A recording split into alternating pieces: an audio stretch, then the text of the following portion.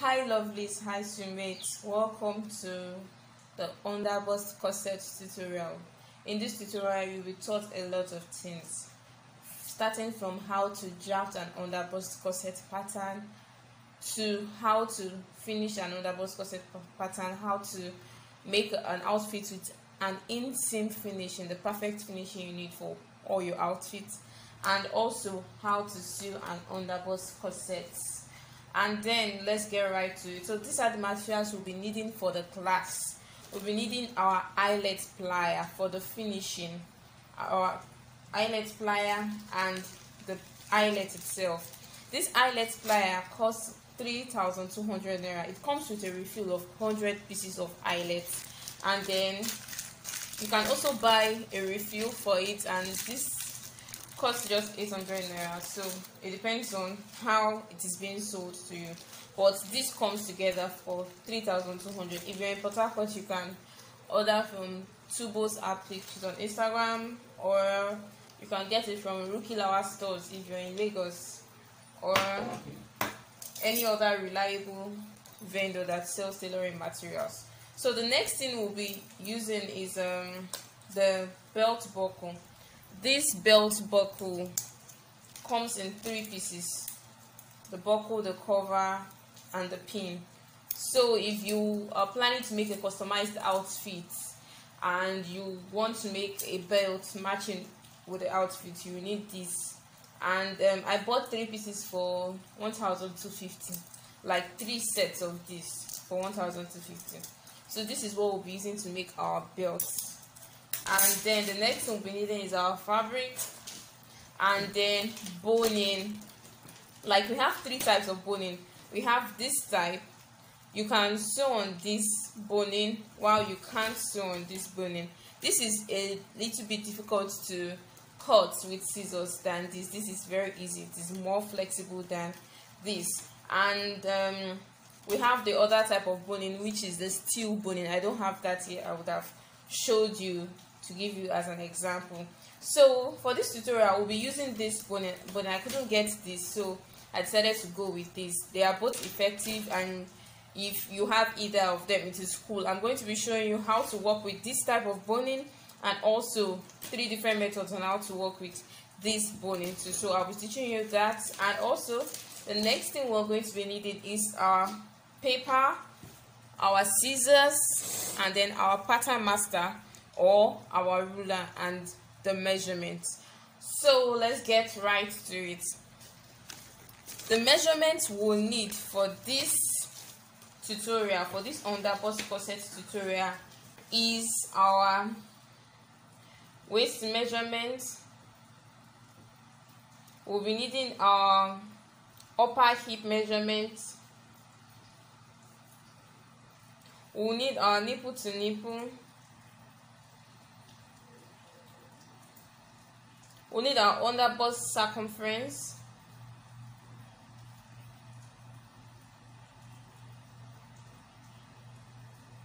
And we'll need our distance between underbust to upper hip.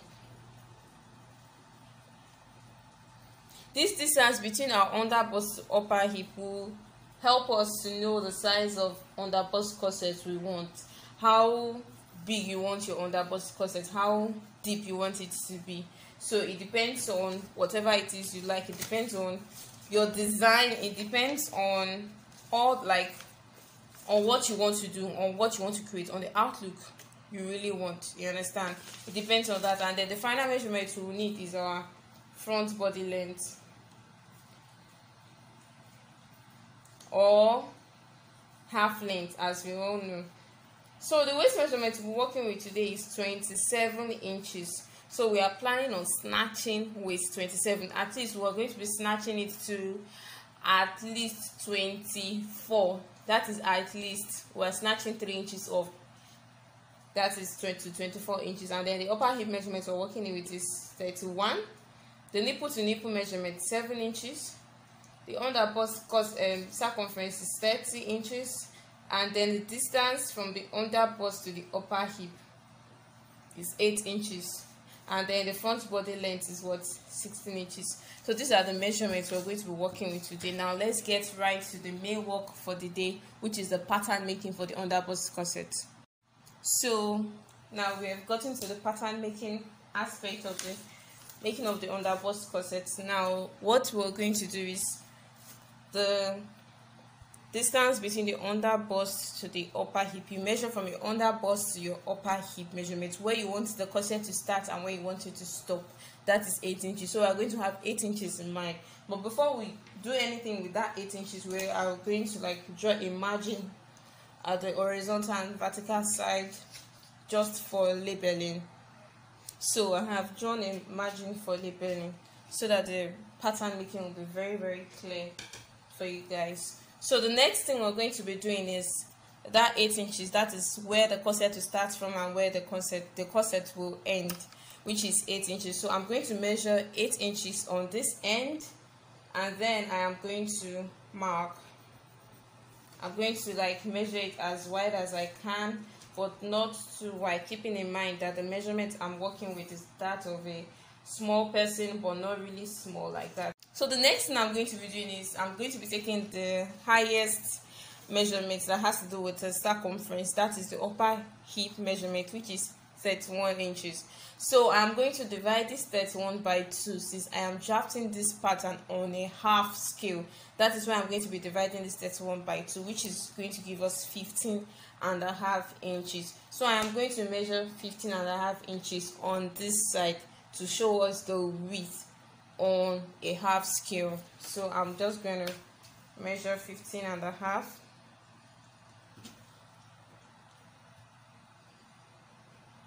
And then I'm also going to measure 15.5 right here.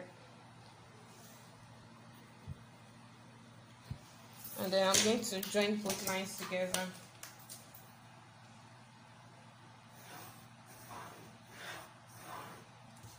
And then remember, we measured the length of our underbust corset, which is 8 inches. So it depends on your size. It can be 8 inches or more. It can be 8 inches or more. Depends on your size and depends on the design of the corset you really want to make.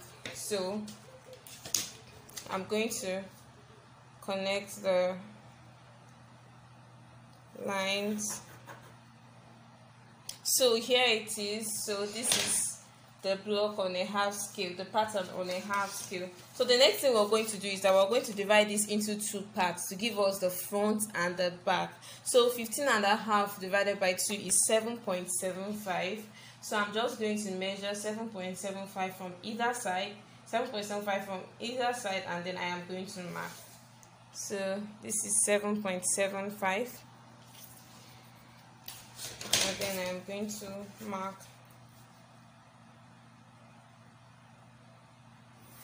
And then I'm going to label after dividing it into 2 parts.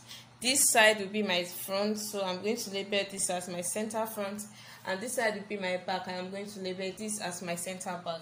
So the next thing we're going to do is that we're going to locate the half length or the front body length on this pattern. Remember, we started with the underbust line to the upper hip line. Now the underbust measurement we're working with is 13. So we're going to be locating our front body length or half length from the underbust. So since the underbust measurement is 13, so I'm going to locate my front body length measurement, and my front body length or my half length measurement is what, 16. So I'm going to measure 16 right here. I'm going to do the same on both sides, placing the underbust measurement on the underbust line. I am going to locate the half length, and then I'm also going to do the same thing right here. It is as simple as that. It is not difficult. All you have to do is just to calm down, put your mind at rest, and then get to work, and then you see how beautiful it's going to come out. So trying to connect the lines as neatly as possible.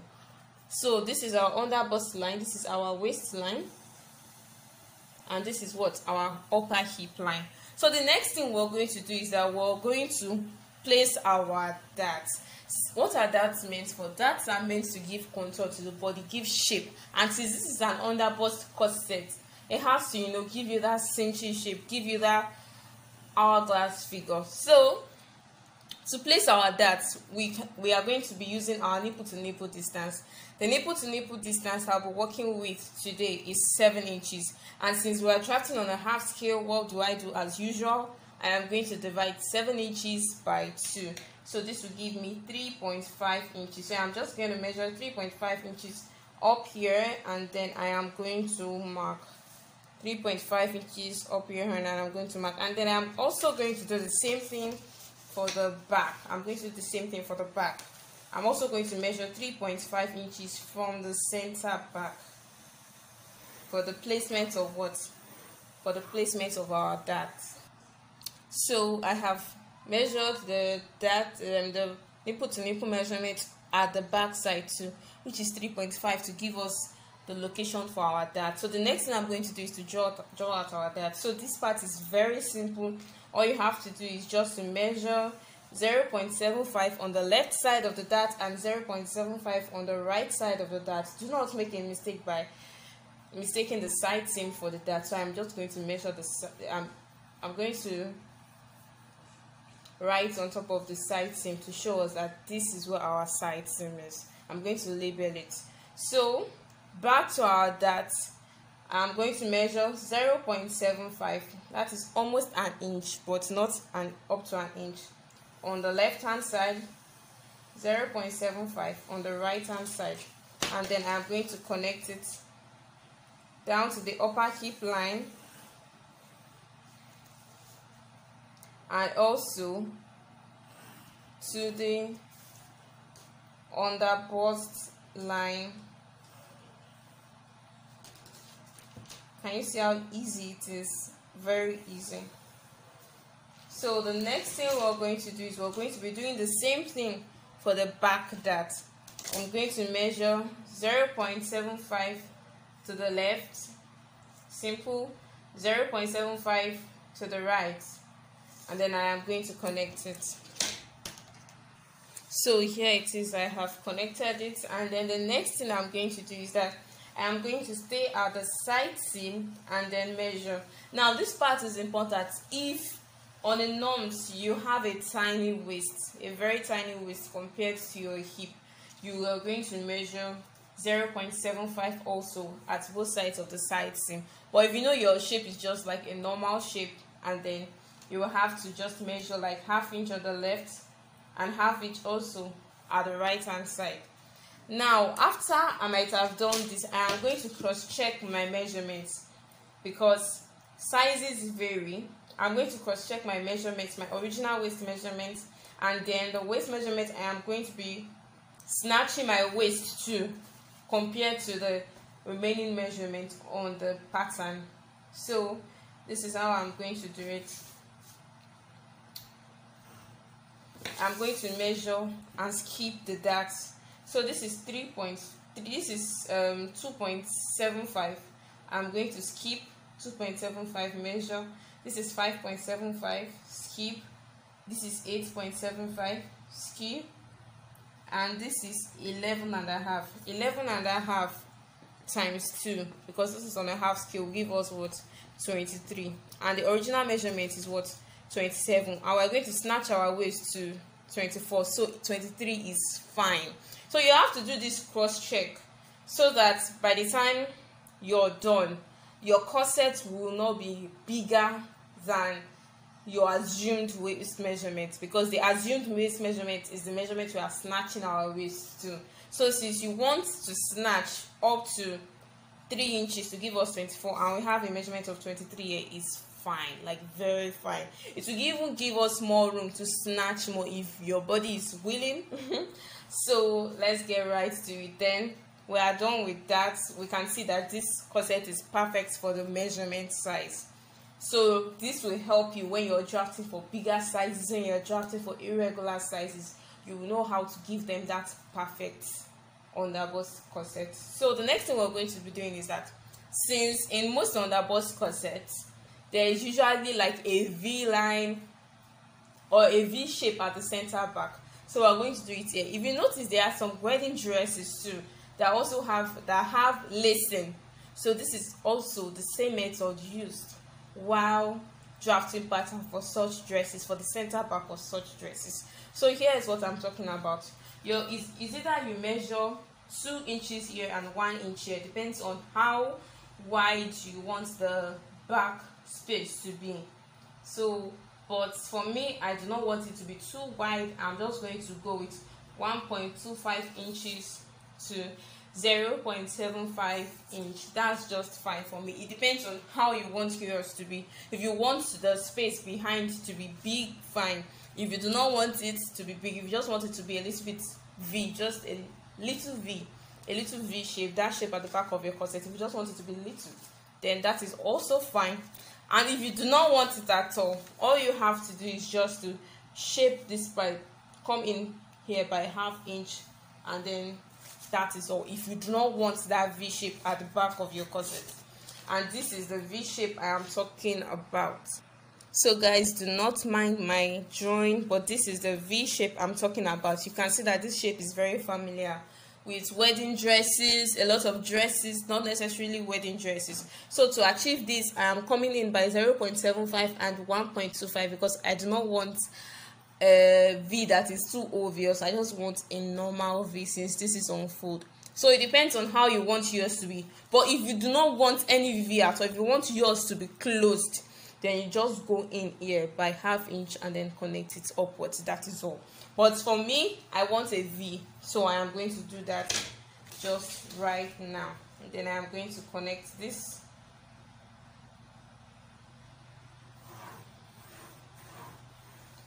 So this is our new center back. So it is as simple as that. So the next thing we're going to do is the underbust corset shaping. So to give you that shape at the side, I can decide to just go in here a little, go in here a little, to give us that shape, to give you that, it's coming in here and it's also coming in here. You understand? It's coming in here and coming here. So I want to do the same thing to my pattern now.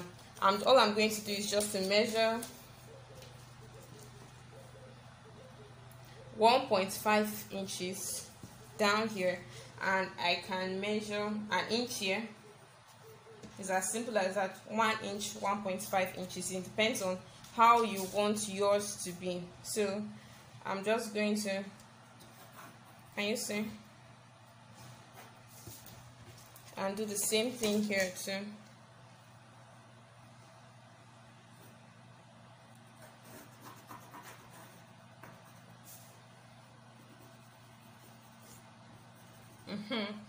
So I make sure I blend it well.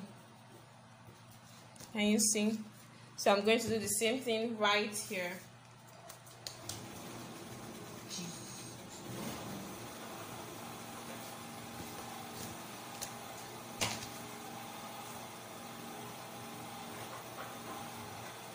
And then I am going to blend it. So this is our underbust corset pattern. Then the next thing I'm going to do is to cut it out. Remember, this is just a margin and this is also just a margin, and then remember this side is going to be out. So I'm going to cut it out now.